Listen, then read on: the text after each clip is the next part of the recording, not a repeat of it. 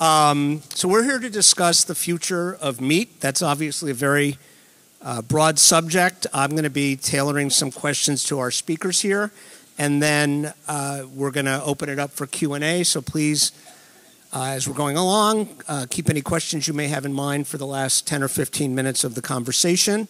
And we'll have Jackie Lianza, who was here this morning doing the microphone thing in the aisles. And let me introduce you here to our panelists. To my immediate left is Tony Baker, founder of Baker's Bacon, who many of you got to know, I think, today. And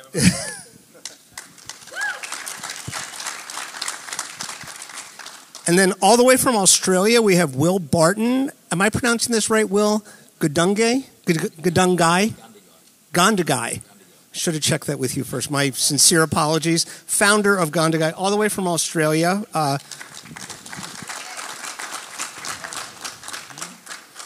Neil Doherty, who is the Senior Director of Global Culinary Strategy for Sysco.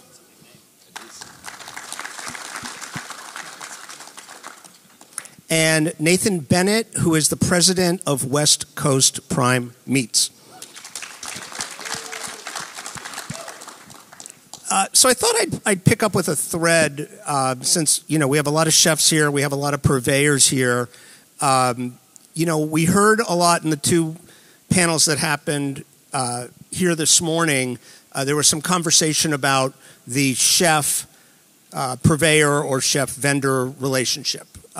Some people were asking in the dry aged fish presentation about if they ever do customization or certain things for certain clients, and then the chefs in the plating demonstration were talking with Jamie Simpson from the Chef's Garden and talking about how the Chef's Garden very often will do actually grow things to custom specs, cut them or trim them to custom specs. Obviously, a lot of what you all do is done on a large scale. There's not room for that sort of bespoke customer service. But I am curious to know, in the digital age, how are you finding the relationship between your companies and the chefs you deal with? Has that been diminished at all by technology and the amount of, if you go back 20, 30 years, everything was a phone call. There were a lot of personal relationships. We just came out of a pandemic.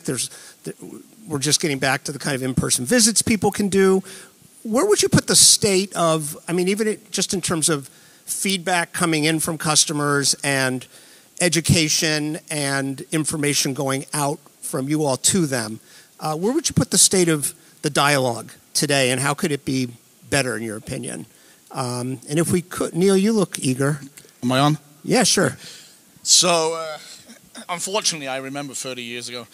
I think the vendor relationship with the customer is crucial. I think where we're going with the digital world, etc., even the AI with the recipe development, etc. It's nice. It's a good crutch out there. But honestly, I built my career in the States on relationships I had with my vendors, whether it was a seafood vendor, beef, whatever. I always built the relationship there, and it was crucial to me because in the kitchen you've got your blinders on. You're really worried about your kitchen and getting dinner out, etc. Right? So you're not really got an awful lot of time. We didn't have time to kind of do an awful lot of recipe development or to really have your pulse on what's happening in your neighborhood, right? Whereas the service individual or the consultant that comes in to talk to you and to sell to you brings a wealth of information on the backside, because you're always going to say, so what's Jimmy doing down the road? And what's Sarah got going down there? I heard she's doing some wicked cool stuff. And what is that item they're buying? So you get that kind of new generalization where you learn about items that you wouldn't necessarily address on your daily day if you don't have that relationship. Because technically, we all go to Amazon, right? We all order stuff on Amazon. We put it in the basket, and then we go to book out, and then we go, ooh, I don't need that. I don't need this. I don't need that, right? And I think I've seen where people are doing the same order principle on the digital platform for food, and then consequently running out midweek or not having something on a Saturday night. and they have nobody really to call directly to say, hey, can you grab that, stick it in the back of the car and bring it over? Because they've made a relationship more with the computer than they've actually made with the person servicing them. It's like the restaurants that don't have phone lines anymore, right? So if you're running late, there's no way for you to tell them, exactly, right, that you're stuck behind an accident on the highway, right, literally, unless you know them. Okay. Nathan? I think I can add this thing on. Yeah. I mean, hopefully, at least in our case, we're a little smaller, but hopefully our reps are educated enough where they can add value to the chef. We want them to be out there. And I guess it's evolving from our side because on the one hand, we want to take orders via like an online platform and streamline some of the inbound data and some of the easy questions that our customer service desk can handle.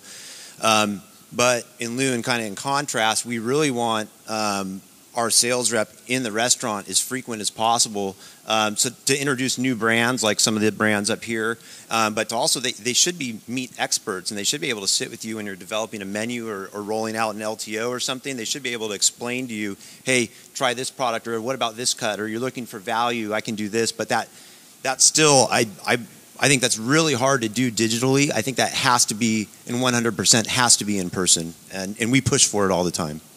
So, Tony, you, as I understand the origin story of Baker's Bacon, you started it because you couldn't find the bacon that you sought as a chef.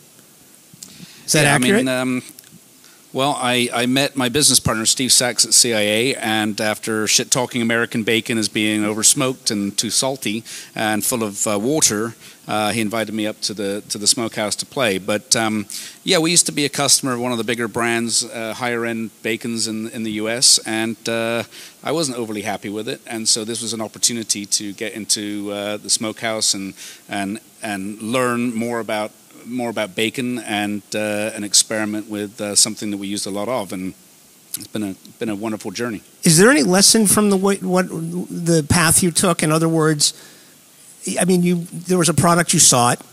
It was something that was unavailable. Was there an attempt for you to get somebody to change the way they did things? Did you ever convey your dissatisfaction with people? You know, is there a sliding doors version of that story where you're not doing what you do now because somebody listened to you and maybe other people and were able to pivot? Oh, when we started, we actually, my goal was to bring back bacon to America, like proper English back bacon. And we have a product called long back, which is the loin that's attached to the entire belly. And Chef Todd here used to use the heck out of it, but and that's one item that I thought we could, you know, get some traction and get going. But the reality is, you have to process a pig a different way. So, you know, talking about manufacturers and processors that are doing large volumes of stuff, getting somebody to cut something a completely different way than the rest of the U.S. uses turned out to be quite a challenging thing and made it cost prohibitive, and we ended up having to compromise and come up with a different cut. But it's a shame because it was a fantastic product. Right. Thank you for that. Will, can we talk a little bit about your company? I have to admit, as someone who's never worked in your industry, I spent quite a bit of time on your website reading about your lamb grading scale and all of that. I can't convey it myself without just reading it from your site. So before we get into the weeds on it, could you just tell people a little bit about what you all are doing and what the point of distinction is? Sure. I mean, at its simplest, we are using really advanced technology that we've developed with partners to grade lambs into sort of good, better and best, if you like. And a bit like Tony, it started from a perceived need. So our family's been in meat processing forever. My grandfather was a butcher. He started in 1919 in the little town that is Gundagai. Gundagai, for those of you who are trying to pronounce it, and he owned a butcher shop, like built his way up, and my father and my uncle started a meat packer, as you would call them, here. And I came back to the business after a period away. I was never coming back to it, and then somehow got sucked into the vortex that was the family business about 10 years ago. And I used to get calls all the time from farmers who would say to us, you know, we've got the best lamb, nobody recognises that it's the best. We're going to start our own brand. We're going to build a little slaughterhouse. And I would say, oh my goodness, that's like the worst thing you could do. That's really hard. This is a scale business, and we're a very small scale in the scheme of things. But we got to a point in about 2020, because we were what's called a fee-for-service processor. So we took other people's livestock, processed them for a fee, and then gave them back to them in a box, basically. And I got sick of fielding these calls from people that thought they could do better themselves, knowing that they didn't have the scale to do better themselves. So we created some unique grading kind of tech, which I can go into for anyone that's nerdy enough to listen.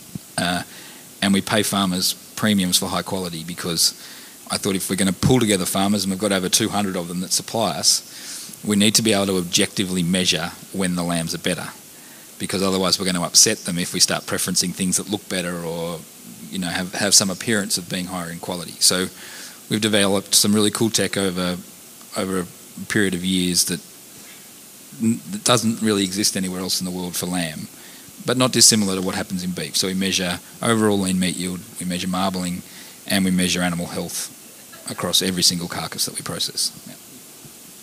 Thank you. And how does all that, what's the correlation between the factors you just named and flavor?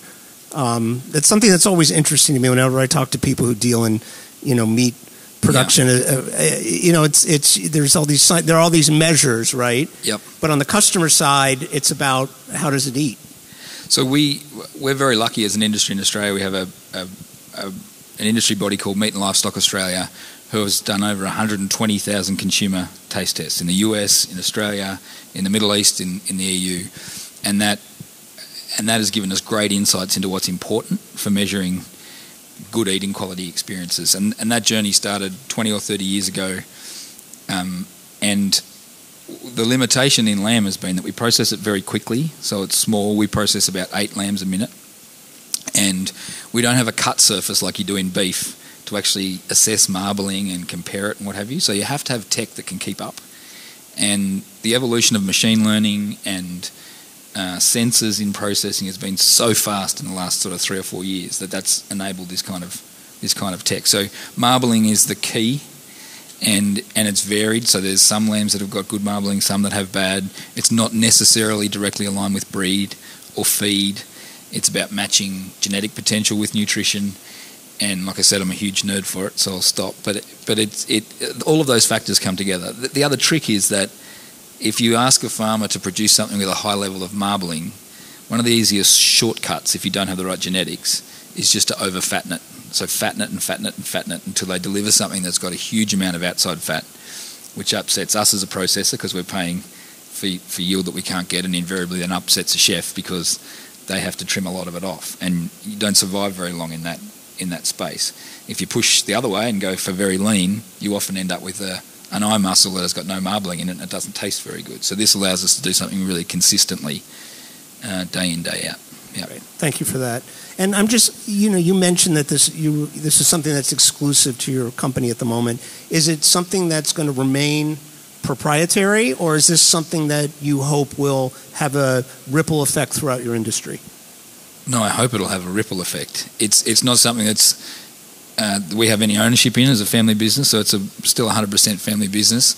And I'm pushing the Australian industry just to jump straight into this, because if you come to a market like the US, which is a really big market for Australian lamb, and you have variability in your product quality, but you're calling it out in your marketing as all being fantastic, and then you give it to a chef and you have varied outcomes with it, and you think, well, I'm doing the same thing in my kitchen, I'm preparing it the same way, I'm executing it the same way, but I've got varied outcomes in my restaurant, then ultimately the US will just say, we've tried lamb, it's a bit hit and miss. So as an industry, we need to be doing it much more consistently, so that when you buy our product, it hits every time. You don't get a miss, and you say, I just need more of that product because it's always a winner for us. And that's really what we set out to do with the brand. Yeah. Thank you. So Tony, I'd love to talk. This is very specific, but it came up in the email conversations back and forth that I was having, and when it came up here when we were all just talking, it seemed like you're not the only person with an opinion on it. But there are two, I guess measures on the table. One is Prop 12, which is in California, and the other is referred to by the abbreviation Q3, which does not mean third quarter. Can you and they're interrelated, and as I understand it, Prop 12 is now on hold until the Q3 question gets resolved. Is that accurate? I don't think so. I think Sorry, I think Q3 is still, there's some legal stuff still happening with Q3, mostly pertaining to transshipment of product through the state. Okay. Which I'm going to guess is going to get resolved because it's such a huge piece. It's really impractical if they don't allow transshipment. So we'll have to see about that. But can you just in layman's terms, can you just explain what these two Prop 12 what these two things are? Is specific. It's a humane thing. It was pushed to the California voters in 2018. 65% of the voting went pro Prop 12. And what it means is it's part of the breeding programs of pigs. So it's pertaining specifically to the sow barns, and they need 6 extra feet of room in the gestation crates. So basically it's a ban on gestation crates, changing them to a gestation pen, which means for the 4 months that a pig is pregnant, it allows that mother to turn around and scratch its own butt or move around and just have a better quality of life. Why is that important? Because gestation crates, if they trap the mother for that entire period, meaning that it can't move forward, backwards, sideways, they'll generally get about 1 extra piglet per gestation cycle. So if you could get an extra 10% in revenue in your business, would you do it? Gestation crates are actually banned in 10 U.S. states, including Florida and Ohio. Ohio produces about 8% of the United States pork production, and they don't use gestation crates, so it's not that unreasonable. EU has banned gestation crates for, 10 or 15 years. I think it was 1999 that the UK banned gestation crates. So it's a topic that's been on the radar for the whole industry for a very long time. And the only challenging thing here in the US is that a single state can dictate to the rest of the industry what they want, which has been very controversial and very, very difficult in implementation. I know Nathan from West Coast Prime, he obviously sells a lot of pork, and what it's meant is that we all have to, if you're selling product in and out of the state, as we all do, you have to basically, it just doubled all of your SKUs. It created a tremendous amount of volatility in the market. A lot of increased costs and a lot more questions and answers when you look at the CDFA website. So it's a very difficult thing to manage and implement, and we're all scratching our heads still a little bit. Come January 1st, that's when we're all going to be held to account on Prop 12, and that they'll start issuing consequences for people not following the rules. But it's been an interesting year. And what's the something I hear all the time from restaurateurs, and we heard a lot from people in 2020, right? When people were talking about the quote unquote reset and how out of whack restaurant prices are with what it actually costs to operate a restaurant and how slim the margins are. Where the rubber meets the road. What does this mean? What does this mean in terms of cost? What is wow, that's that says it all. It seems it's going to be a lot more. We've literally, I was embarrassed a couple months ago on what we were having to charge for our product between Prop 12 and the increased commodity market pricing in pork, which all of our prices are based off of.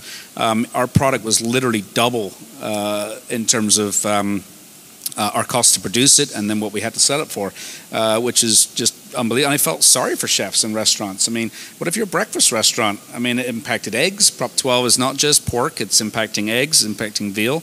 And so egg prices have gone through the roof, pork prices gone through the roof. It has created some innovation in the space. Prop 12, there's a weird thing with Prop 12, it doesn't impact ground pork, which means sausage, meatballs, that kind of thing.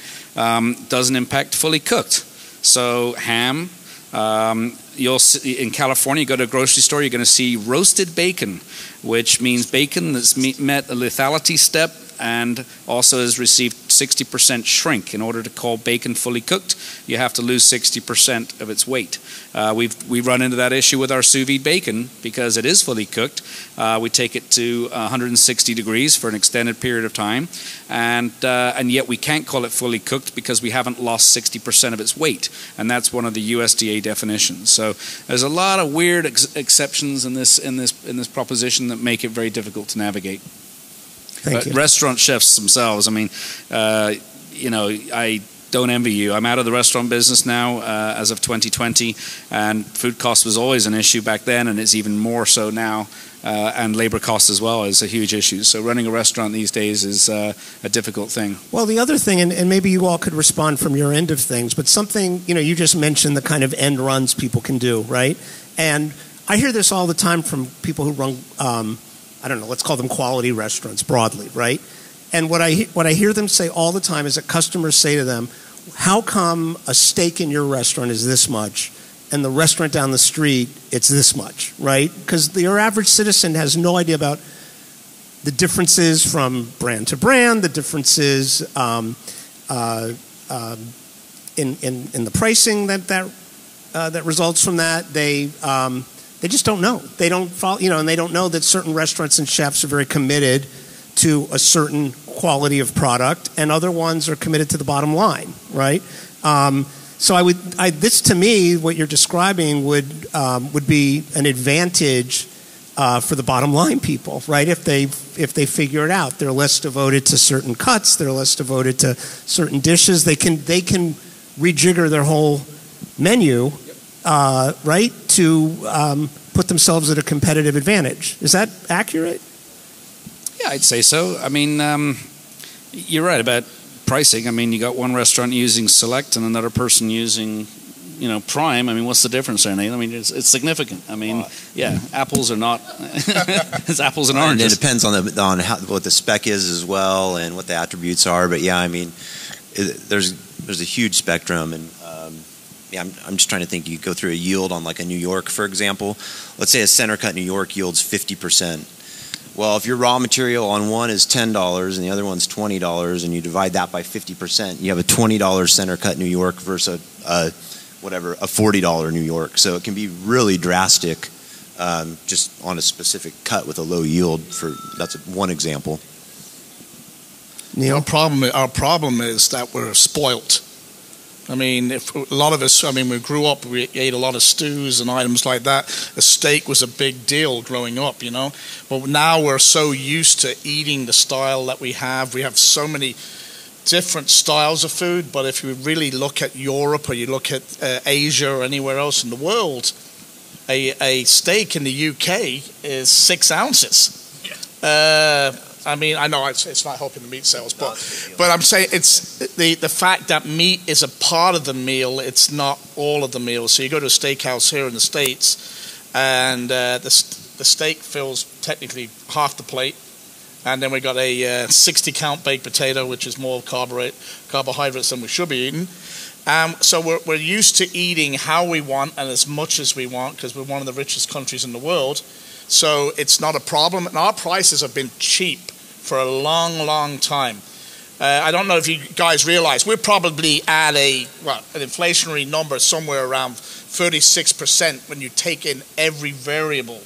But if you think about some of the chains for your hamburgers, there's a chain out there, I'm not going to say its name obviously, but they make fresh French fries, and I'm a fan of them, and anybody in the cooking industry, we're the world's worst eaters when we're between shifts or going somewhere.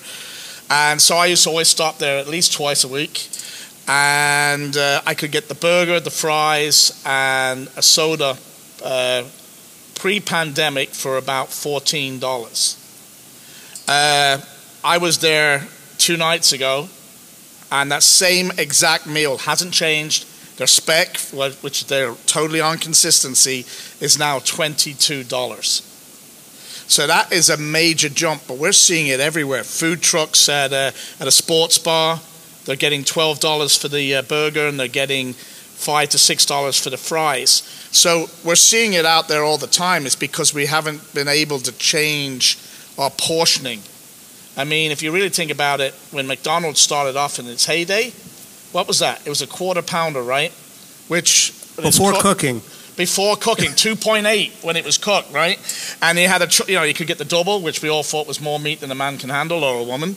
And then you went to a triple, and then there's places that could actually get 4 of them. Now you can eat 4 of them, no problem. But we expect an 8-ounce burger, or we expect at minimum a 5.3-ounce burger, right? All fully dressed, with the bun, which the bun is now on average 10 cents more than it was. So if you're an operator, I mean, I deal with I do a lot of consulting, and we have chains, massive chains, that used to net at the end of the day 7% and are now down to 6%. Their only saving grace is that because they're a chain, that they can purchase their own real estate.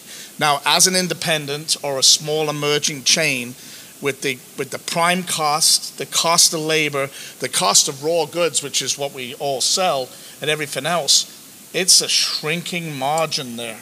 So unless we really look at portion control, I mean, there's a massive plant forward out there and everything else, a lot of anti-beef and animal proteins, but at the end of the day, no matter how hard we do to produce, we're not going to be able to feed everybody at the size we're feeding them. So if we fell back into more what Europe and the Middle East, Asia, everywhere else, the meat is a part of the component. I think when we were back in the day, I mean, did you do London City Guilds? Oh, yeah. Right. So back in the day, it was 1/3. 1/3 was a max on a plate for your portioning. 1/3 of the weight of the plate was the meat. And now we're at where the meat, I mean, I've set down to 12-ounce, 14-ounce steak, no problem, but that is an awful lot of product. And as you said, at a 50% yield, I mean, you're taking up a massive amount. So I think we just need to educate people on how to portion better, and for our customers really to understand that eating that way is the way to go.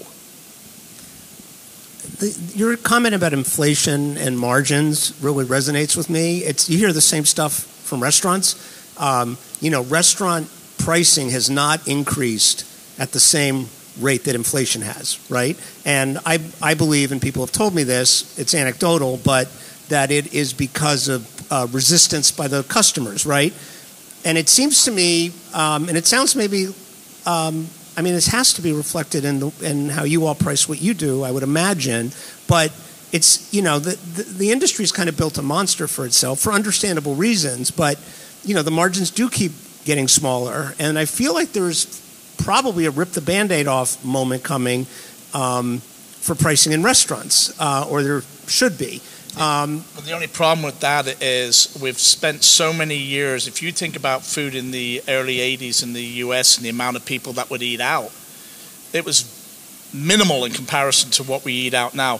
I know in Houston, in Texas, in the 80s, the average family, the average person would eat out 4 to 4.5 times. And at present, it's at 11. So, and that's including the Starbucks in the morning, etc., right? You're talking about weekly? Weekly. This is weekly. These were numbers that we were working off in Texas. And with inflation, the fact that talking about the pricing has to come up.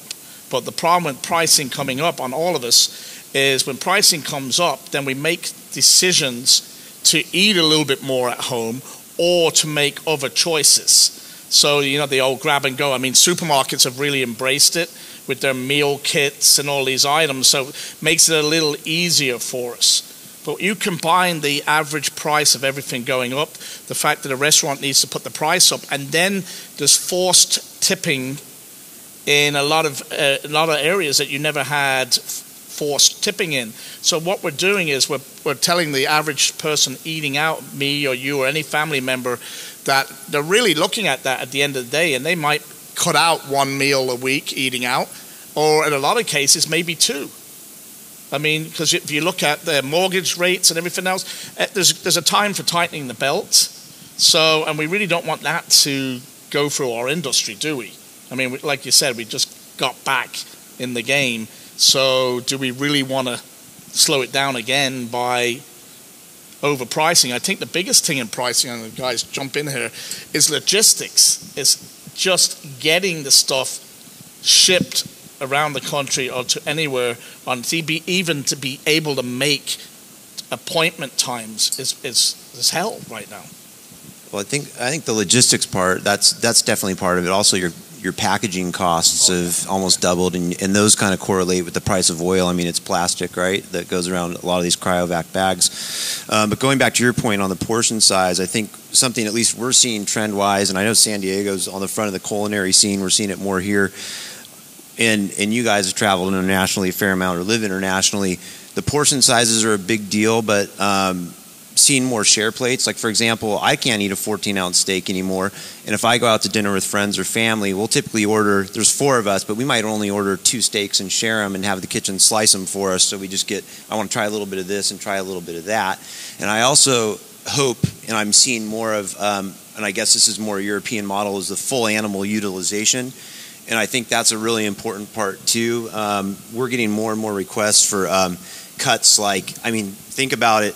10 years ago, did anybody ask for a picanha or even know what that was? I mean, and so you're starting to get things like that that are becoming a little more common. And so I guess it's good. And that's, I think that innovation is kind of, I guess, offsetting some of that pricing a little bit. So I think we'll see more and more of that. It seems like we're running out of those secondary cuts, though. I don't know. We invent one or reinvent one like every year. The tourist major that's only 2 of them on an animal, and they came out at $5 a pound and 10 now. You know, skirt steak, look at that. I mean, that's ridiculous. I mean, you pay more for skirt steak than filet mignon these days sometimes, you know. Yeah. Or, you know, we used to use veal cheeks. They used to pay 90 cents a pound for them, you know, and they're now... They can't get rid of them. Teens, they were giving them away, yeah. More secondary steaks. So it's the same with, like, if you think about it, when somebody talking about seafood, but bycatch. Now it's an entire market. So you're going out there to literally catch bycatch instead of going after your primary. So it's the same thing in the meat industry. And I mean, because we have buckhead beef in Newport, it's the same thing. We want to be able to cut better cuts for you and do lesser expensive cuts. But it's the labor part, the packaging, like you said, the boxing, the USDA, and everything else that's involved in it. Your starting cost before you even put the knife to the plate is expensive. So what about regulation? You know, you all are experts in your field. I hear when I've been able to interview, you know, people who raise, package, sell meat. Most people I know have a feeling that it's how do I put this? They feel like for themselves it's probably overregulated, but they feel like they understand the reasons for it because someone will take advantage if it isn't, right? I'm just wondering where do you all see this? You know, like we're talking about Prop 12 and Q3, and do you all feel like you're more encumbered than maybe you were in the past? Do you feel like it's moving in a direction of things being more restricted, of needing to kind of follow policies that are handed to you versus how you may handle it yourself? I'll have a go at this first from a non-kind of US point of view, and we have so many rules in Australia. We're like a little bit European in that sense that there's a rule for everything, right? We're very ordered and what have you, and I think it serves us particularly well in our agricultural produce. We produce far more than we could ever consume in Australia, and so it serves us really well. One of the spaces that I find really interesting in terms of regulation and standards and what have you is the evolution of regen farming and sustainability and all these sorts of things that we're sort of feeling our way with to a large degree. So if you go back 20 years, you had conventional agriculture over here and then you had organic over here, and there wasn't any choice between the two. One was hideously expensive and only for kind of the crazy uncle at Christmas who couldn't conform with the rest of us over here in conventional land. And now you've got this really big spread between one and the other. And in Australia, certainly, we're feeling our way into what's really important. And we're doing that by talking to the people that are using our products, so chefs and feedbacks, but there's still a really big divide between what people say they want out of a product and what people will pay for. So you get this dynamic where somebody says, this is exactly what I want, and you say, okay, no worries, this is the price, and they say, ooh, I don't want it that much. And so for us, it's trying to build things at sort of industrial scale or at enough scale to make it work, but still deliver on sort of sustainable practices and all the things that we're aspiring to be, I guess, as a society. So, and I'm assuming that the right answer to that, there's a matrix of factors. You know, like like Neil was talking about portion size. Maybe that works into the matrix of factors that would help you net out where you need to. Is that accurate?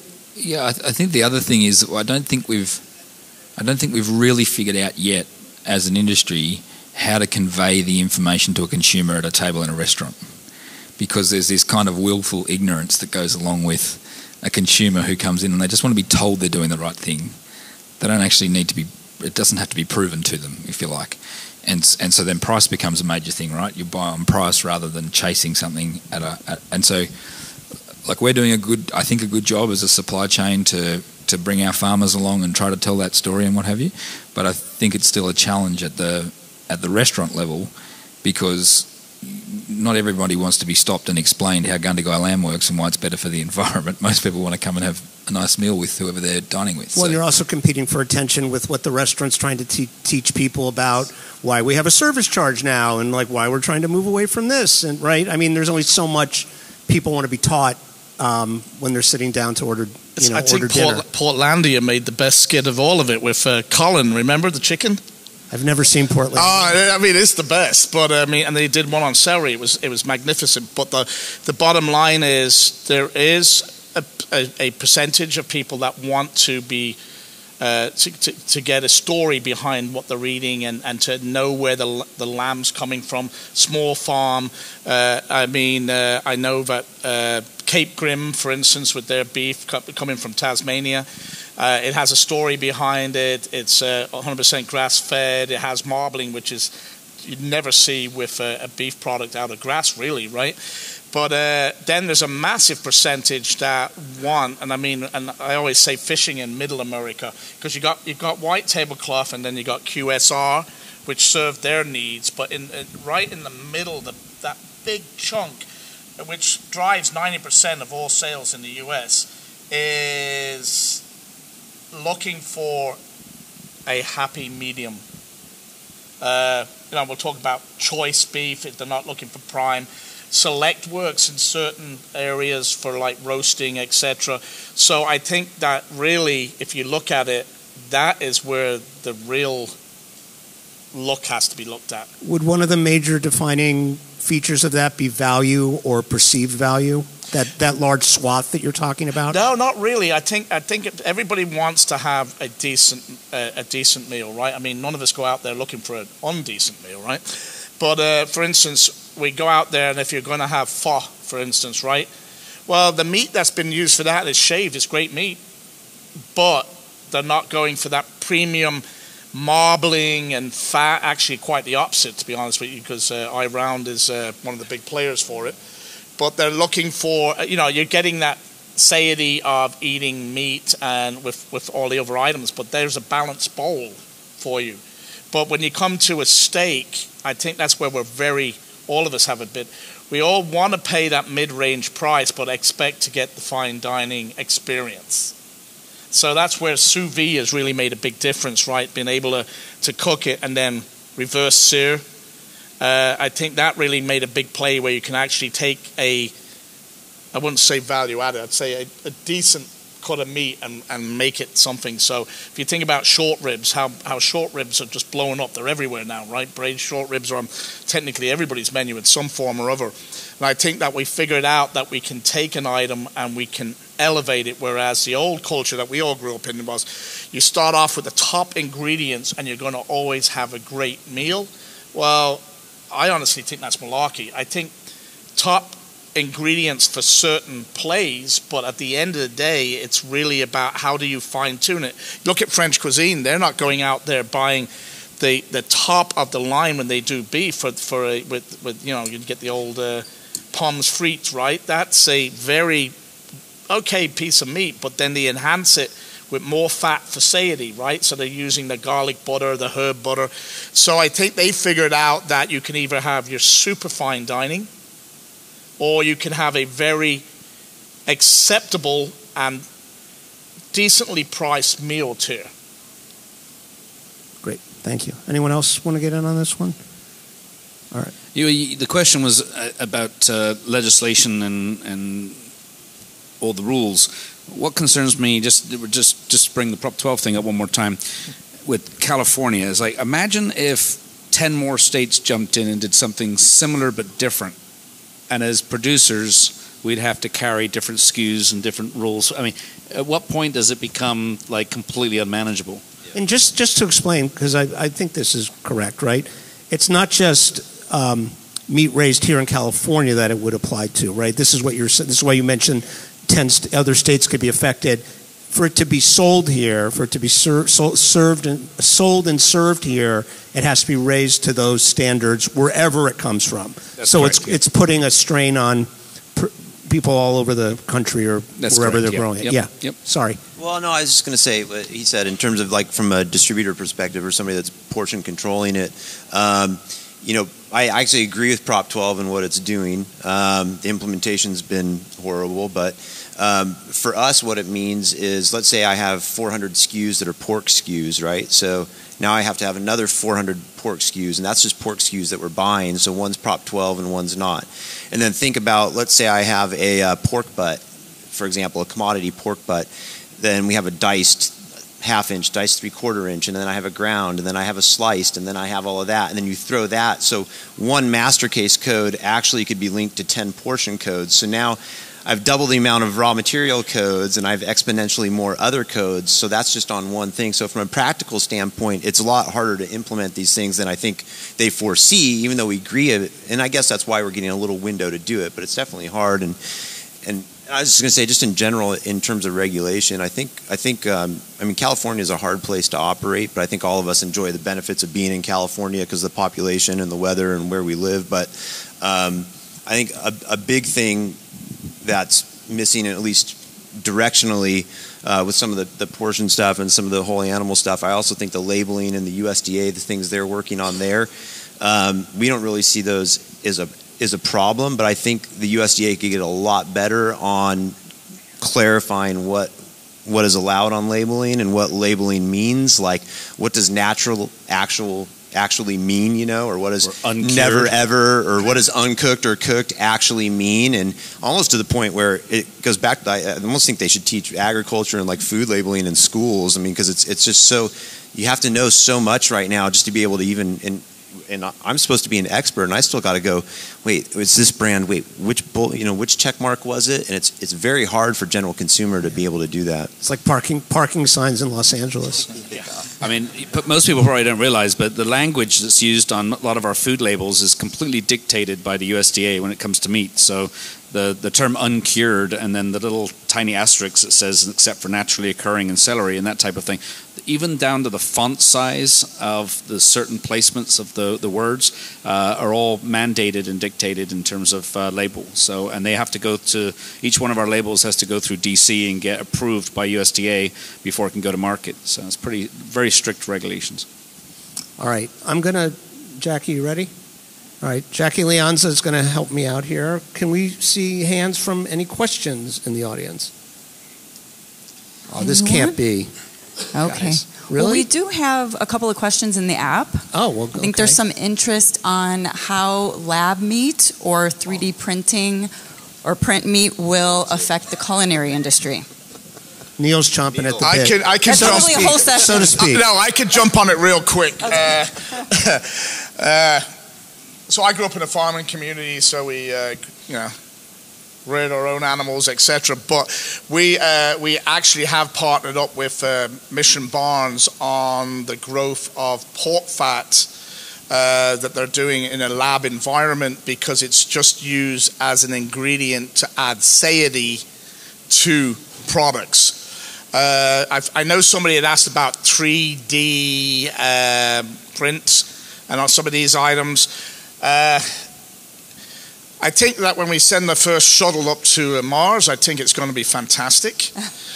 Because obviously we're not going to bring the cows, the sheep, and the pigs with us, so we're going to have to figure out ways of growing proteins. It's a little bit like Orwellian, isn't it? It's like you kind of, if we ever get to a stage where we can't feed the population, then yes, it's great. But think about the knee-jerk reaction that everybody has to GMO corn. How many people's against GMO corn out here? Right? Okay. So do you know why GMO corn was set up in the first place? GMO corn was set up to be drought resistant and to be resistant to insecticides for the simple thing of being able to feed in Africa. We needed a crop that could work in Africa under really arid conditions and to be able to feed people. That's what it was all about. And then we figured out here at home that, wow, we're going to get wonderful corn yields, we're going to get this, we're going to get that. And that's how it became a big cash crop. Just like soybean, etc. Just like those beautiful Driscoll strawberries you eat. Has anybody ever eaten Driscoll strawberries here? Or Giant, right? All those berries. Well, all those berries, they actually splice and dice to make those plants grow they only yield one crop, and then they're done. And they have in a lab environment, that's how they actually build these prototypes.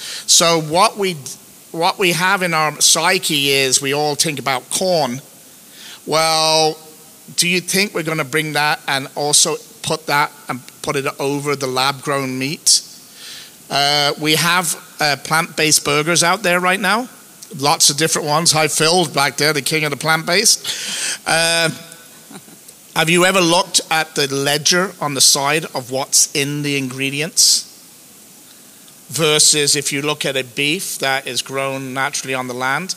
The beef is actually, I think, 2 ingredients. They usually have a few ice chips in there when they're grinding to keep it cold. And the other one has about 68 ingredients.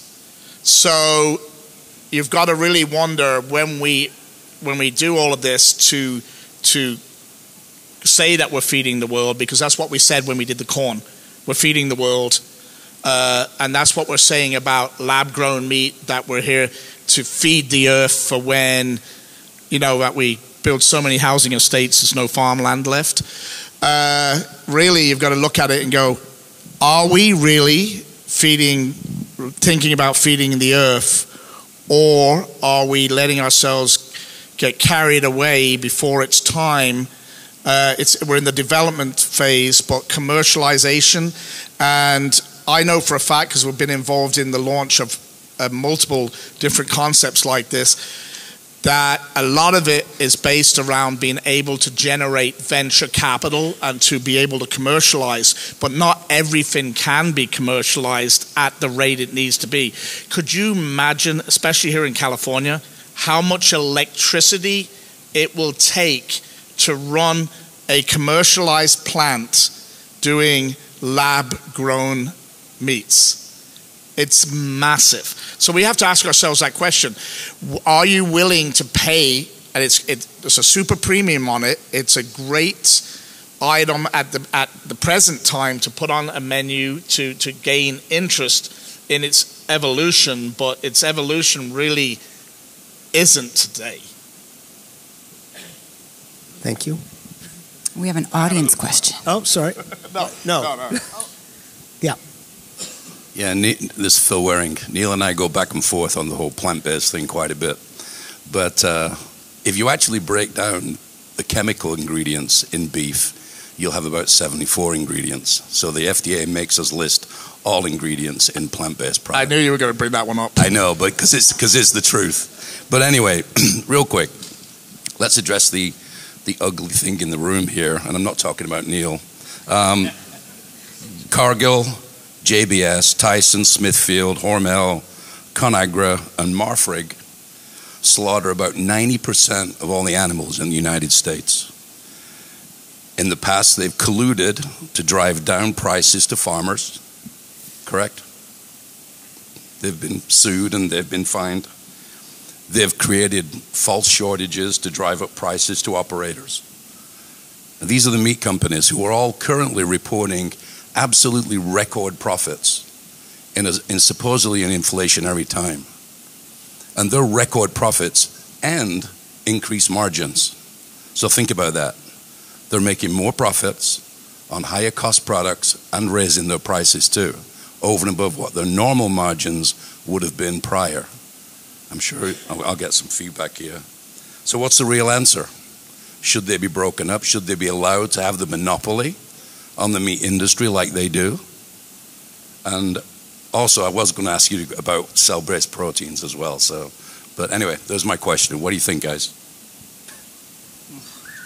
I think as a small operator like we are, so we have the presence of big companies like the ones you've mentioned in Australia. For a smaller family operation like ours, ours is to choose a path where we can value add, where we know that we can tell a story. Our family can't be the largest, fastest, cheapest processor of meat in Australia. It's not going to happen. So you have to find ways to get around that. But ultimately, it's the consumer who chooses who is successful. And if that's price, and if those companies can do it the cheapest, then that's a very strong thing to break. So I think it's up to the consumer, in my mind, certainly in our market in Australia, to choose to follow the stories that resonate with them. And I think it's also up to chefs to ask the follow-up question to, is it sustainable? And not just say, is it sustainable? Yes, great. So is it sustainable? Yes, it is. How? Explain it to me. Tell me a bit more. Because the third and the fourth and the five whys is where some of those bigger companies will come completely unstuck because there's not a lot of depth. And I think it's one of those things that we all have a role in making better informed decisions about where we're getting our food from.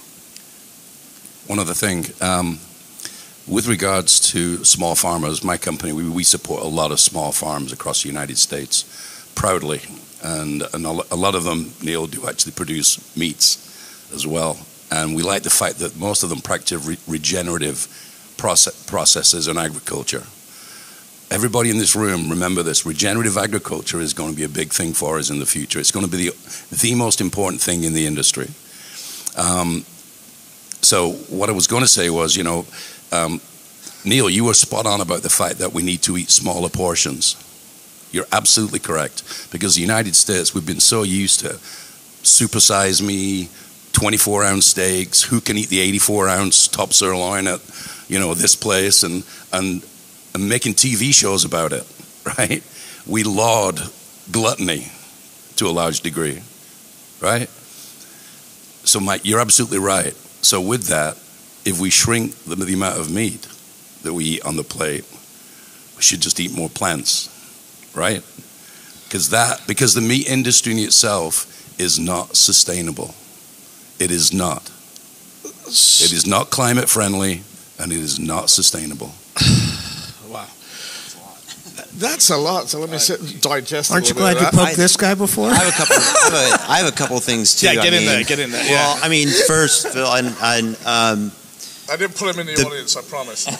Well, I think some of it's a little bit of a red herring. I mean, the biggest problem, and the USDA has documented it, is food waste. Go right to their website. 30% of the food we produce, and this doesn't even hit I feel like restaurants are even a little better and have less food waste. The biggest, I mean, you talk about retail. Think about it when you personally go home and shop. Every weekend, my wife and I, we budget, we go to Costco, pick up some of these things, we go to the store, we go to this store, we go, and then, kid's soccer game, this happens, that happens, and then you get there to Sunday, and you throw, we didn't use that went bad. Or the grocery store itself, think about how much food they're throwing away. They're there to bring food in, market it, make it look nice, and then you don't bring it home. So if you think about 30 or 40% of food waste, now let's apply that to the cattle industry, and you think about how many head of cattle or what you could reduce by just reducing food waste. I mean, it's exponential. That's the number one problem, and I'm seeing it from both sides. I mean, I would love to only bring in regenerative products and only bring sustainable products in. There's a customer for it. You have to be willing to pay for it. But I mean, until we really tackle that food waste issue and find solutions around that, I mean, the rest of these things are just rounding errors, in my opinion.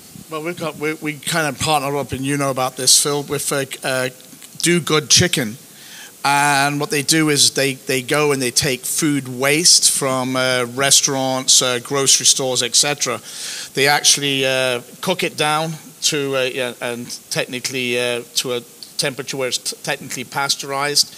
It's then pureed and dried and made into pellets, and then it's fed to the animals, the chickens, in the last 2 weeks of their growth. So there is people out there trying to look at the food waste aspect and bring it in. But I mean, I know as a chef, at the end of the night when we're pulling the bags out to the dumpster, number one, the plastic, which is pretty bad, really bad. And then they're they're full. They're packed with food that's been scraped off plates. And never mind losing 4 or 5 forks and knives in the process. But the bottom line is, it's a massive, and all of you know that. And you put out a buffet, forget about it. You're in, catering and stuff. The amount of food that's left over at the end, and I think I think portioning will really help with it, because then people will clear the plates and they won't be leaving it over, right? I think the fact that inflation is going to change how we're going to eat. It's definitely going to change how we're going to eat. And I think we'll be forced into it, whether we like it or not, into portioning. And I think that we'll respect the food more when it's given a value. Have you ever done an event where it's free to go to, and you get 50 people that say they're coming, and 25 show up? But if you sell 50 tickets, you're going to get 45 people show up, because they're not going to waste their money. So if you think about it from a plating aspect, if the food has a worth that it's like, you're not going to get for that, what was it, 2 for $2 or something at one of the chains, or 3. That food has no value to you, really. But, I mean, if you're paying for it and you know it's an expense and you're feeling it, you're going to like it better. You're going to take full use of it. But, Phil, I'll give you the European standard on this one, not the UK, by the way.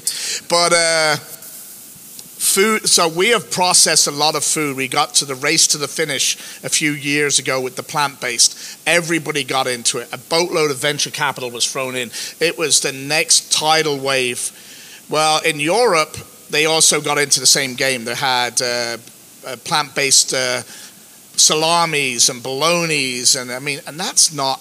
If you ask any vegan, vegetarian, that's not what they were after. It was us. It was people that wanted to say they're eating vegan and vegetarian, but they want it to look like the regular food they're eating every day. Now, that is pretty heinous, I think. What is wrong with us? We wanted Subway sub, but we didn't want the meat. We wanted the plant-based meat to substitute. So we were kind of lying to ourselves a little bit. But in Europe, there's been a massive pushback on further processed plant-based items to do cleaner label and to really do more actual vegetable combinations. And I know in New Zealand, there's a company there that's doing these absolutely phenomenal fritters. And these fritters have like beetroot and ginger and all these different items in them. They're like big hush puppies, but the flavoring profiles are phenomenal. So you're seeing more real vegetables being brought to the forefront. Thank you. I'm going to have to let that be the last word. We're a little bit over. There's a bunch of panels starting in 10 minutes. And if anybody wants to see it, I'm going to be just collecting cash for a cage fight later between Neil and Phil. It's going to be in the parking lot right over here. Soon as the sun goes down. Gentlemen, thank you very much for joining us. Thank you, everybody.